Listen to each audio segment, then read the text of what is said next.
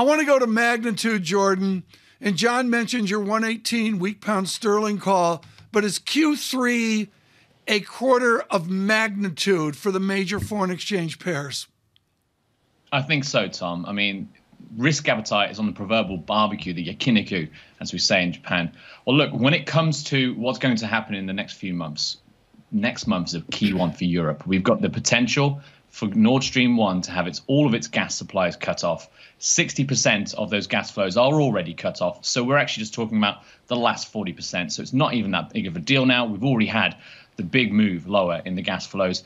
That means Germany could consider rationing its gas supplies to industry. So that's going to affect Europe in a big way. That's why recession fears are really picking up, not just in the US, but in Europe as well, Tom. And for the UK, it stands out as the main country in Europe that hasn't done enough to subsidize the consumer, but also it raised taxes. And then third of all, it has a central bank that is, unlike the ECB and unlike the Fed, it's not really being accused of being behind the curve because it's been raising rates for longer, since December of last year. So that's why we're already seeing the Bank of England toying with the idea of, well, maybe we don't need to be too hawkish because there is a growth impact. There's a consumer confidence crisis building up. And that's why we think cable will go towards 118. And I think early August, when the Bank of England disappoints us, Mr. Kuroda, I think they'll do a 25 basis point rate hike instead of 50. Mr. Kuroda was not on Francine Lacroix's market moving panel this week in Sintra. Extrapolate sterling weakness over to the magnitude of the move we're going to see in Japanese yen.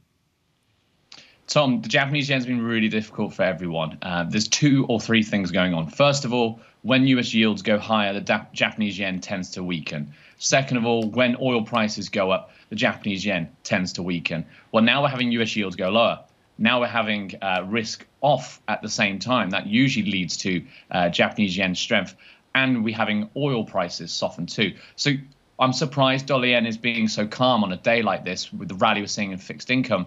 But at the same time, there is a global story about energy prices in the winter coming up, where LNG is going to be in big demand, and that's going to really weigh on Japan's trade balance. So short-term energy prices might be weak.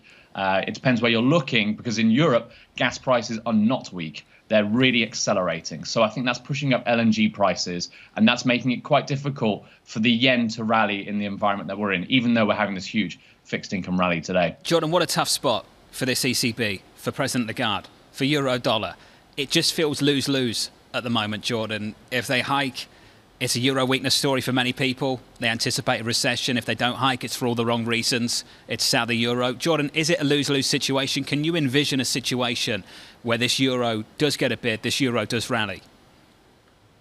There is a way. There is a way. I mean, we're looking for parity, so I don't think that is going to rally. The view from us is euro is a sell. But there is a way, which is we find some reason collectively as a market to say global growth expectations are going to turn around. They're going to improve. When that happens, euro goes higher, always, pretty much. Euro is a pro-cyclical currency. So what could lead to that risk on? Well, it could be a ceasefire in Ukraine and Russia. We could see energy prices soften as supply hopes would improve. The other one is China. We have either a large fiscal announcement in China as they are coming out of COVID lockdowns. They might want to do that. Or they might relax their zero COVID policy, allowing more free trade of people, of commodities and so forth in the supply chain. So that could be another way of doing it. Or we see the Fed turn dovish and say, actually, we're not going to raise rates as much as we think. Well, we're seeing today a massive repricing of the US curve. But again, euro dollar is not heading higher. So I think we're in a different framework where we shouldn't be using yields to say where euro dollar is going to go. We should just be using growth expectations once again. So FX has many different frameworks. The key part is knowing which is the right one to use today. And I think it's that growth framework that is the dominant factor for the time being. So, Jordan, with that in mind, how relevant is ECB policy to what happens with the euro? It's definitely relevant. So, for example, we've had some hawks. The Lithuanian council member was saying we could do more than 25 basis points in July. I think that's very unlikely. But if they were to do that, you would get a short-term boost to euro. But we've had bunds go from 0% in March to, I know where they've moved today, but we went up to 180 at one stage. Close to, yeah. The euro fell during that period in those 3 months. So we went from 112 to 104. So higher euro yields It's not leading to a stronger currency. So it is a bit of a lose-lose for the ECB. They're trying to stop the currency weakening. But at the same time, fundamentally, their terms of trade is collapsing. So there's a huge macro driver pushing the euro lower, and the ECB would have to do a lot more to improve things, but that would just equal recession. Jordan, the Little Red Book is not Mao's book of China. It is Stanley Fischer's book from 1998 through the crisis, IMF Lessons from a Time of Crisis. Everybody in the middle of the first decade of this century had to read this in the game. Fischer would say, watch EM. Now, that's away from your remit at Nomura, I get, but I'm sorry. Thai baht unraveling. Indonesia ready to go through 15,000. Filipino with Marcos looking at 60. What is the symbolism to the developed institutions that EM is unraveling before our eyes? Agreed. We've got basically short EM positions. We're pushing long dollar Philippines, for example, as a team. It's going to be really difficult for EM to rally in this environment with higher US yields, pushing up the cost of funding for everybody else everywhere. The hope was that tourism flows could support some countries such as Thailand, and that might still be the case, but we could have COVID waves offset that.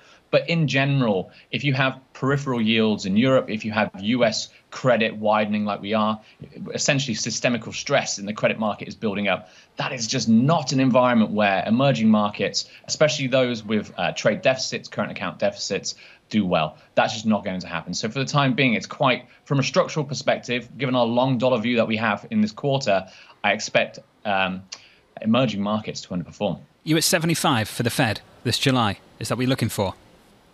That's it. That's right. So our team, our US economics team, has really hit the nail on the head. They have, with their Fed calls.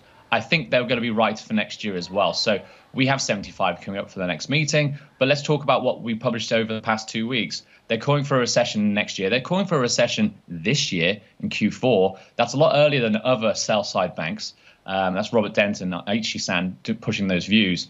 When it comes to next year, we are pushing also Fed hikes to finish in the first or second quarters. Let's say we get to May. We get to a terminal rate of around 3.5%. And then the Fed starts to cut rates from September onwards, 25 basis points a meeting. And I think that's what the market's doing. It's moving towards the view from our US team today. Jordan, who leads that team? We'll just give them a shout out because they've been great.